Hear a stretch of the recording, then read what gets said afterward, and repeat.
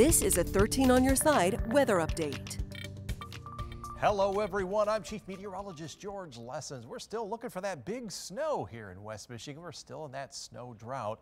We're going to be just kind of a cloudy, damp week. We might see the sun from time to time, but we'll also see times where we'll have some light precipitation. Seasonable temperatures warming from the low and mid 30s into the mid and upper 30s by the middle part of the week. But it will turn colder next week, and that does bode well for at least some accumulating snow. In the meantime, there might be some rain mixed with snowflakes Thursday night into Friday, and then some light snow Saturday night into Sunday, maybe a little bit of lake effect following that.